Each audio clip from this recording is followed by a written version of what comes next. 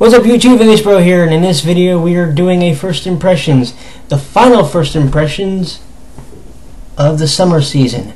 Tonight we are looking at the series Bakumatsu Rock, which is actually 2 episodes in, and we are going to be looking at the series so far.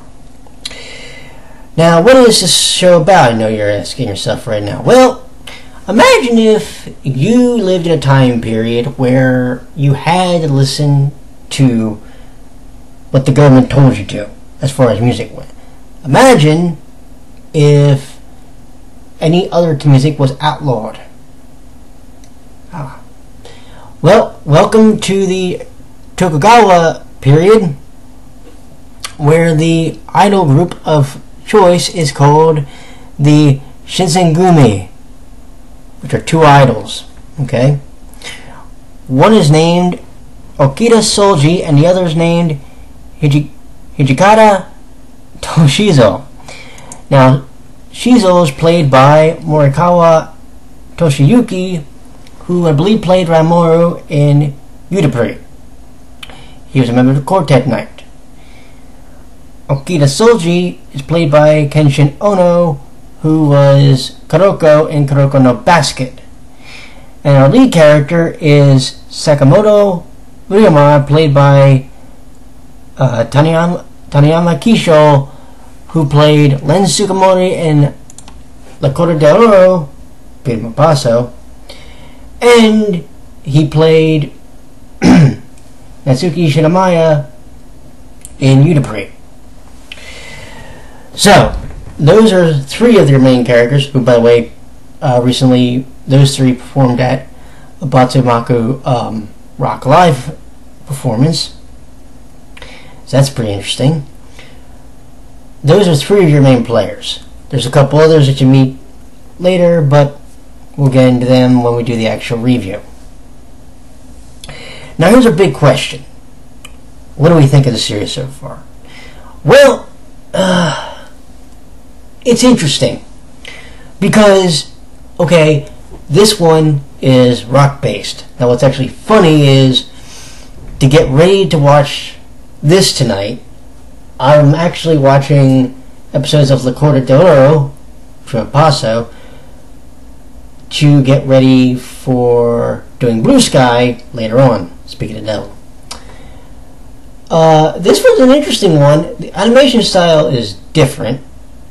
Now, if you're going to ask me what do I think of the, if you're going to ask me where do I put it as far as some of the other series we covered, like Love Stage and Dramatical Murder and of course Black Butler, that's a good question.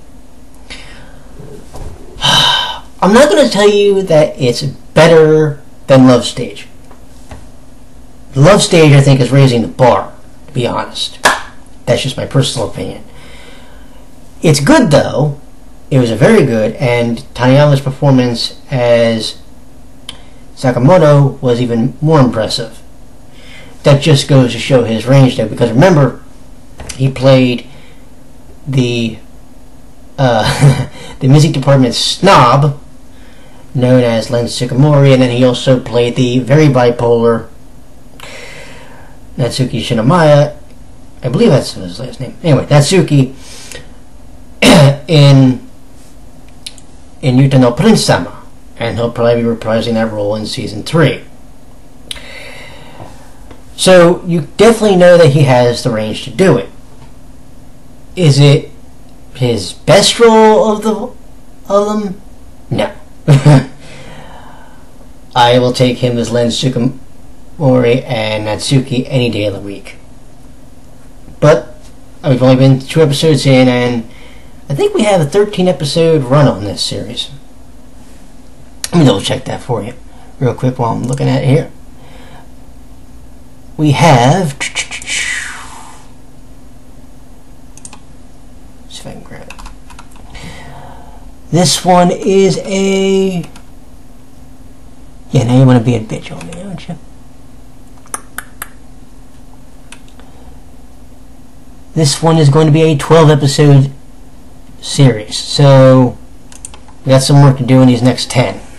And I apologize, by the way, for looking that up, but sometimes you don't know ahead of time the number of episodes the series is going to be, and sometimes you do. In case you're wondering, Corda or Blue Sky is 12 episodes also. Just so you know when we do that one. But, back to Bakumatsu, yeah. It's not bad, but right now, like I said, I'm having... The reason this one's hard to do with the first impression is because there's a lot of moving parts, which is always the biggest problem, because you're dealing with, here's this pop group, here's this person trying to be able to play rock music in the capital. Here's these people that he meets who really I can't tell you their names offhand, which I apologize for. He calls one of them Cindy, which is hilarious as all hell, because literally when you spell it, it's C-I-N-D-Y, which is a girl's name, and it's a guy. So that's a bit interesting. Like I said, the animation's really good. Story, like I said, the story is the big thing because of all the stuff they're throwing at you within the first 2 episodes. It's kind of like how in Udapri, in the very first episode of the first season, they did this to you. Bam, bam, bam, bam. And then you have to try and remember everybody's name by the time you got into the actual series. Well, you're able to do that with Udapri because even though there was a lot of people, there was still a controlled number. You've essentially only had to really remember like 6 people in the first season, because you only really had to remember the 5 members of Starish and Haruka and Anime. Remember that? In this one, yes, you have the 3 members of this rock clique that we're going to get going on here. You have the 2 government idols that you have to remember. You also have the person who Sakamoto is working for in a restaurant, because I forgot to mention that. Part of the story is he works in a restaurant because he's trying to, I guess, make the money to be able to get his career going. And you have a lot. You also have his mentor that he's trying to find. You come to find out the part of the story is they're trying to find these peace souls, or trying to activate the peace souls, and essentially find the pure, or now the ultra souls. We've come to find out. So there's a lot of stuff to take in here in the first 2 episodes. They're only going to give you 12, so you have to figure out quickly how you're going to be able to process all the information. Because as you can already tell, I'm having a hard as hell time doing it. After 12 episodes, I'll probably be able to tell you everything. Plus, I'm going to write these things down after this week. But the big question is going to be: are you going to want to watch it?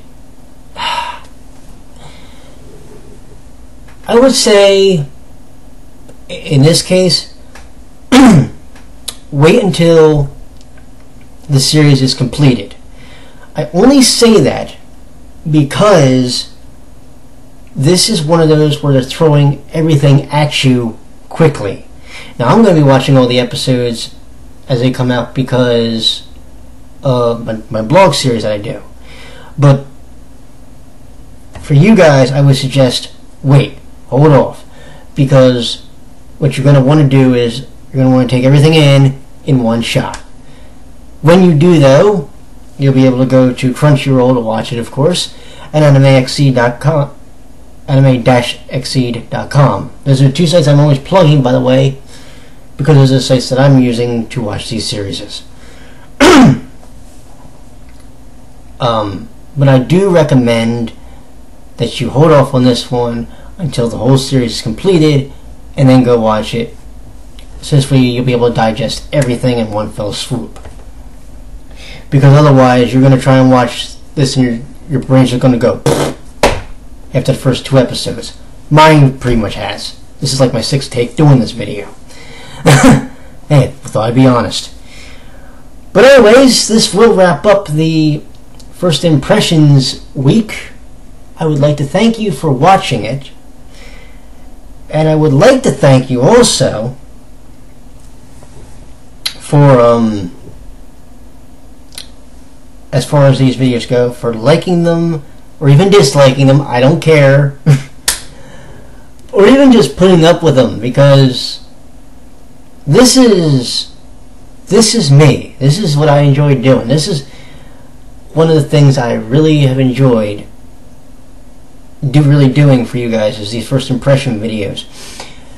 And as we get through these series, we're going to be really taking in a lot of information, and we're going to be able to hopefully process the